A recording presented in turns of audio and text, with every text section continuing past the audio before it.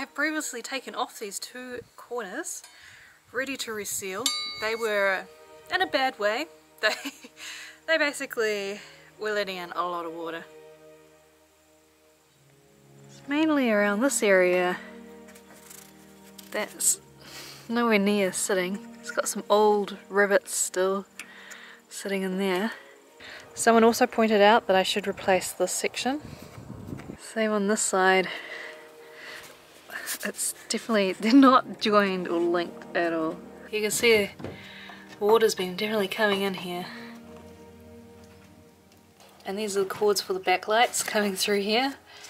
I feel like it used to be behind this tape.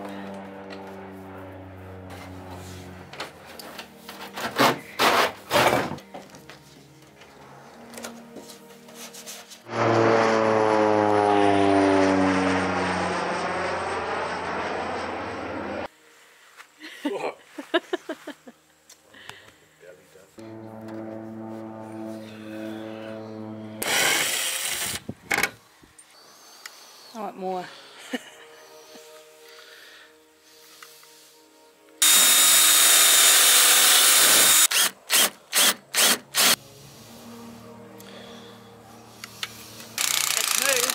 It's moved quite a lot. Now it's got more.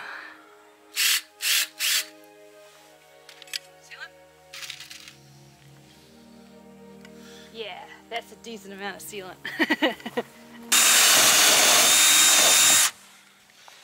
I can see gaps.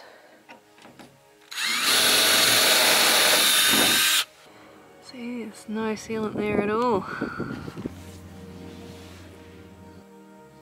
There's no sealant there either. That's right. Hayden, I've got a leg down. Oh, okay. Well, this black sealant really makes it look a lot messier, but we've actually run out of screws, so we don't have enough for the other corner. So we're on to another job. I'll go and get the screws from the hardware store on my next visit into town.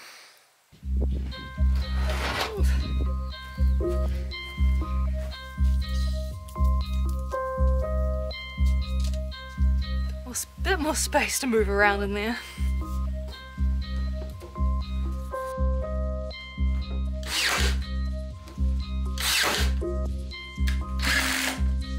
Another job I've got is thinking about the wiring. What I want to really avoid doing is adding any more holes. There's already been quite a few holes cut into the framing for the wiring, so I'm just trying to avoid adding any more. So I bought some string, so my plan is just to put string where I think the wiring should go and then get Hayden's opinion. I'm planning to have the battery and the inverter under the seat in this corner. I'm trying to keep this setup super simple. Most of it's going to be 12 volt, and then all these lights can go straight from the battery. It doesn't have to go through an inverter. It doesn't need to have a proper electrician to do this stage. There's a little bit that I will need to get an electrician to do because I want two proper 240 volt plugs to charge like my laptop and other power hungry items. I've got a power line running under the caravan from the battery up through the floor here. I'll have to drill a hole, and there's going to be a wall here, so it's going to be on the exterior. The power cord's going to go up the wall and then in here. And then this is going to be where the power splits off into its different wires. I've just gone and forgotten the name. What was that called? Anyway, I'm going to have a light switch here with two switches. One for the awning light and then one for a light here. Because what I learned with my UK caravan is I hate going into my dark caravan and then pitch black trying to reach up, finding a tiny little light switch around the base of a light. Previous owner has already made a hole in the wood there and a hole in the wood here.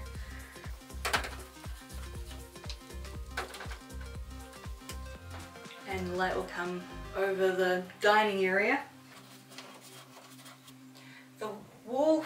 toilet will be here, double bed, 2 bedside reading lights. Tricky part is, I thought there's a bit of metal here. I think we could drill through the metal. The trickiest one will probably be the extractor fan, but I don't even want to put it in yet.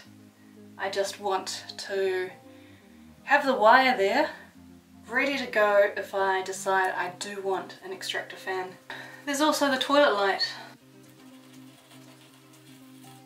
Seriously finding this so helpful just to kind of wrap my head around the power.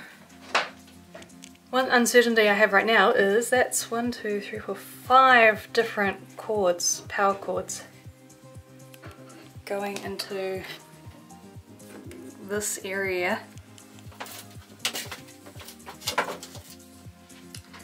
Now I'm curious to get Hayden's opinion, particularly on this area, the messy area. So, Hayden can't quite stand up in this caravan. Hi. Downside of being tall. And then I don't know if I need all of these, because that would then take up a lot of space up here, wouldn't it? My other idea is to move the sub main up to here, and then it'd just be one big cord. Oh yeah. There's a wall here, eh? Yes. I'm getting an education. We could make use of the toilet wall and hide all the power cords in there. This could all go here. So you're saying that sub main would sit in here? Because that would be yeah, your wall cavity like that. I feel like I want to redo this. So this is my representation of the wall. So there's going to be a sub main in here, in between the two, a light switch here. I think that'll be much tidier. It's a good feeling to kind of, I feel like I'm kind of understanding this bit. Hold the out. Oh, there is a hole there. Hold the out. Over the wall and then you're out. Yep, that's the solution. So that corner reading light is now going a different way along the front to the battery. I was thinking the front lining could be the first piece to go on, but now I just need to do that one wire first.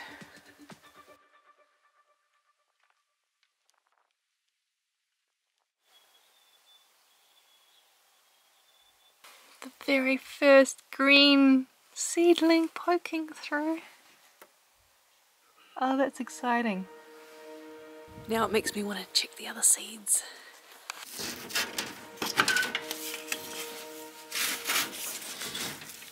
Not yet, not yet. Oh, what's this? There's one there. Look how tiny it is.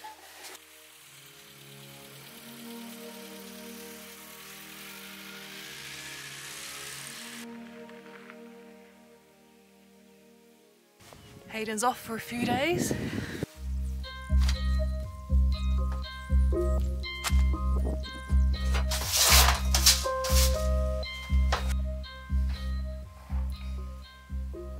It's always good to have a day to think about things, isn't it? Like last night I realised I haven't considered where the solar power cable is going to come down. And then I was thinking the extractor fan, I might shift it. Extractor fan could go here instead. Really? I've actually got a list of little jobs I want to get done today, and one of them is just to cut away a little bit of the wood here, just so this wiring can go through. Because I've added some new wood, it no longer has this cutout. Doesn't need to be too deep really. Oh, I need some glasses, don't I?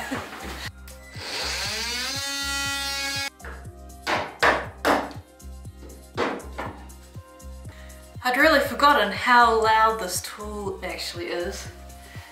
Next little job is I want to just get rid of a little bit of this. Oh, okay, solution. Just whack it with the hammer a bit. Because that was poking out wouldn't be very good for when I put the lining on. Okay, next task. Other jobs I want to do is like just tidying up the surfaces, taking out nails.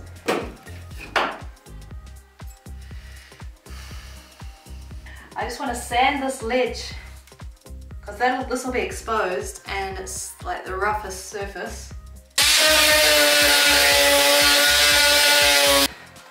I got distracted. When the sander battery died, I started playing with this again. It's quite a fun tool. I've ended up just trying to smooth all the bumps on the ground. I find it much more enjoyable than the sander.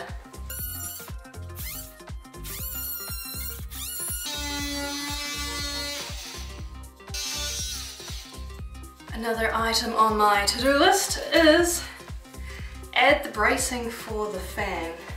I happen to have a fan in the UK caravan, but you know, it kind of needs a bit of love. But I thought I could use it for the placement.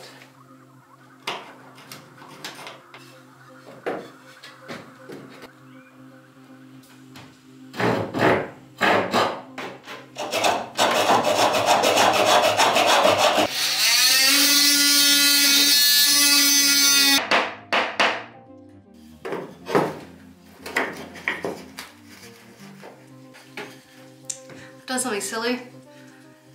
That's the flat way, it should be like that. Oh, so annoying. It's like 2mm too. I cheated, I just cut out another bit. It's now not the strongest, but I just kind of want to get this done.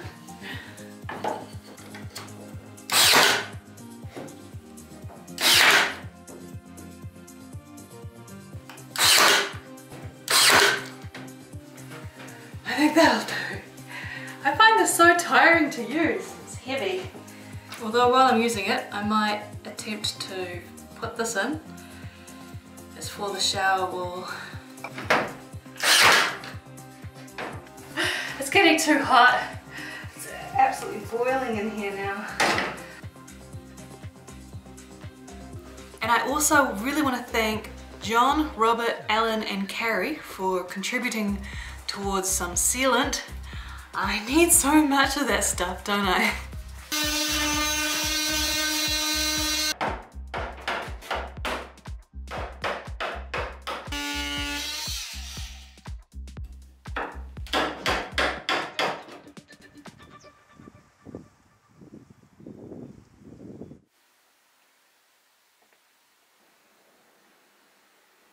I feel like I should start sanding the exterior of Vinny, getting it ready to paint. It's just, I feel like I've done enough sanding on this project already. I'm kind of over sanding.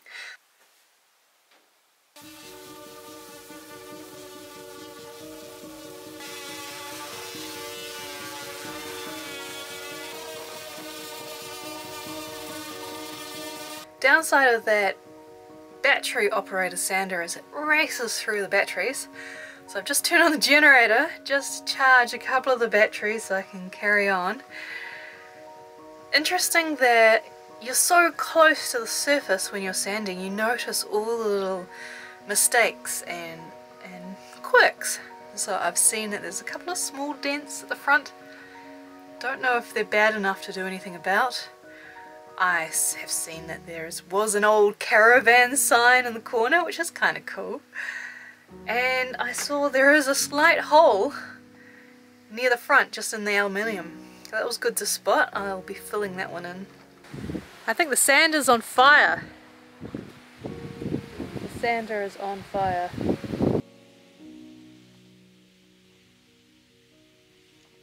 There's this weird smell. It didn't smell electrical, it was just a strange smell. And then it just stopped working, and then I noticed that yeah, some smoke was coming out of it. Just might not sand anymore today. I guess I could carry on in the caravan now, or I could go into town.